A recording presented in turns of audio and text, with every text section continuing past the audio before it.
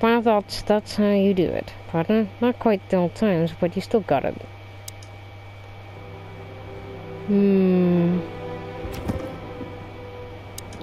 Let's look at our notes, what we've got so far. People.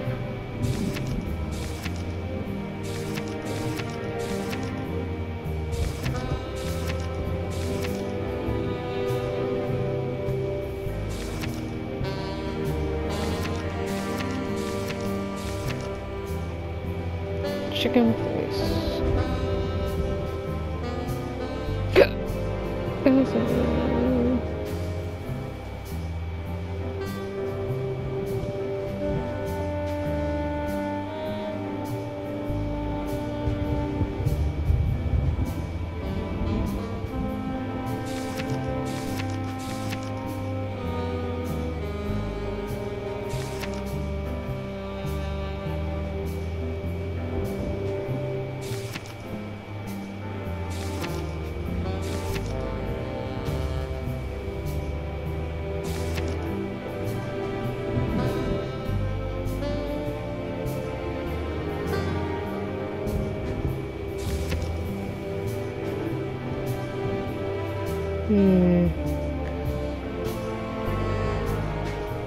It's kind of interesting.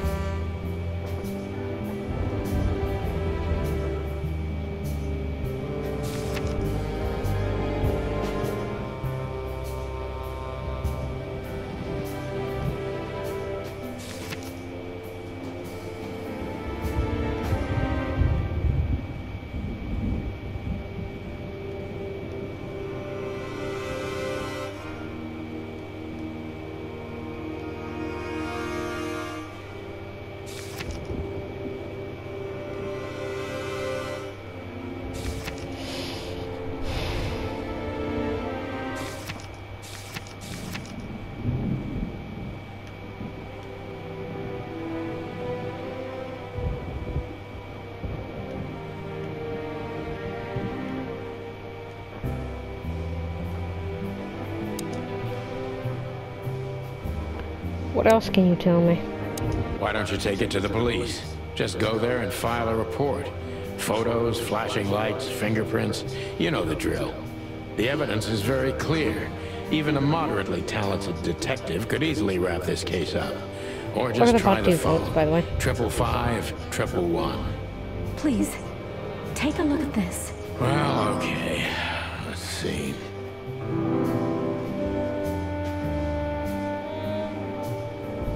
I need a secretary.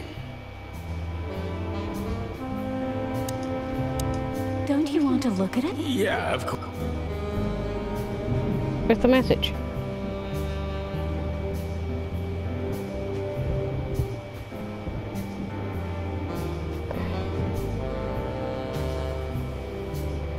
There you go. Where is it?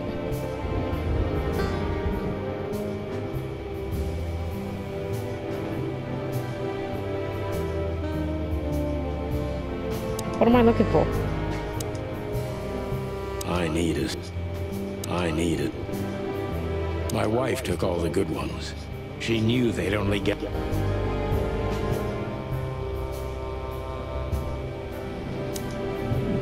Hold on.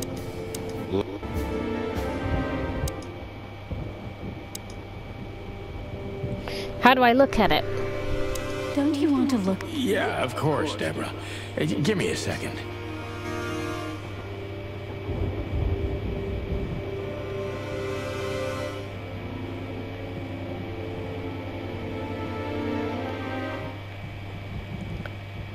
What am I looking for? Move camera to the right.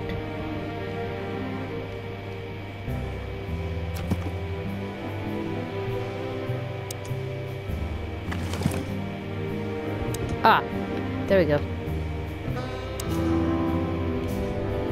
What's this? Please note this.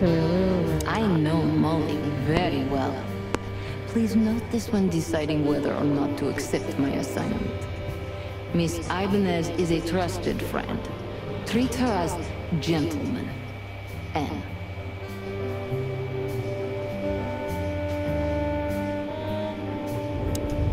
I know.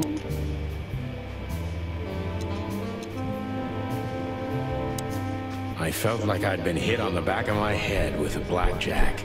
Reality tilted. Molly. Good gods. What was her name doing there? I glanced at the opposite wall with the well-worn picture frames. Like an eternally dark hole in the wall. A missing piece. She was wearing a light silk dress and singing a lullaby. The waves caressing her beautiful long legs. Why Molly? Why now? I don't know. Mr. Featherland? Santino, are you all right? What the hell is this supposed to mean? I don't know anything, Mr. Santino. My mistress told me to give this to you. She said you'd understand.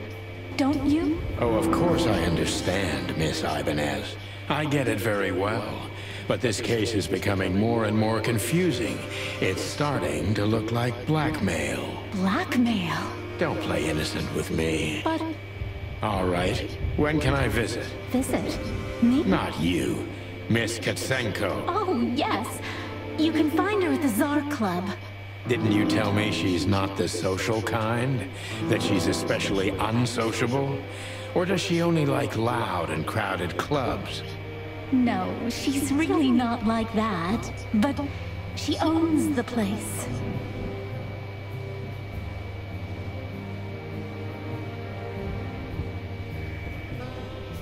Judging by the flyer, it must be a very busy club, especially on New Year's Eve.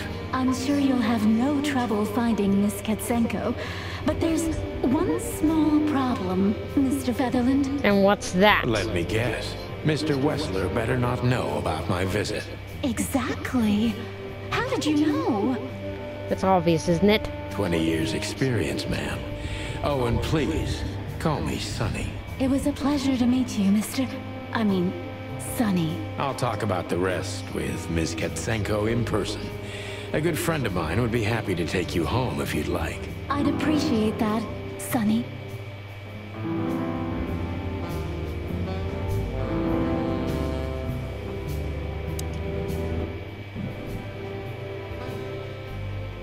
Five 932. 5 5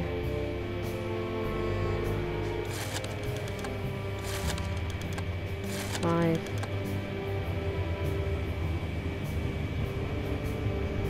Damn it. 9 3 2.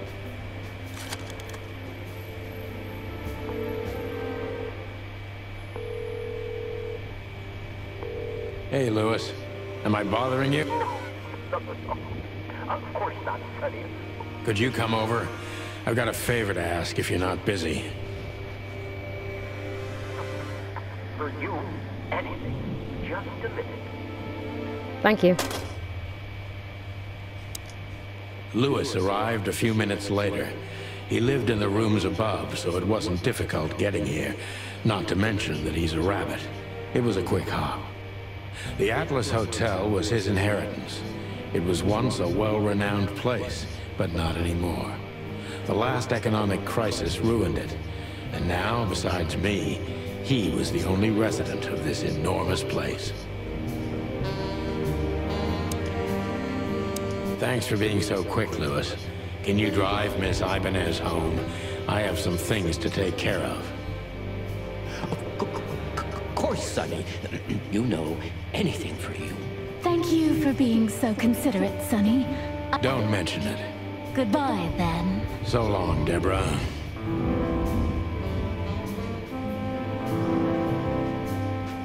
Every whiskey has the same cup. I need a...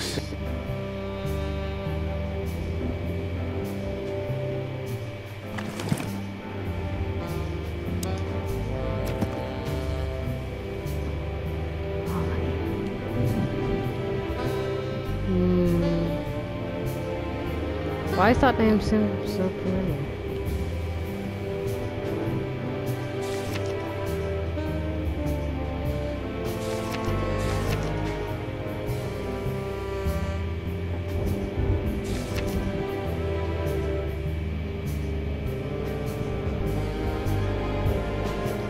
So, where are we supposed to go now? I'm really quite enjoying this.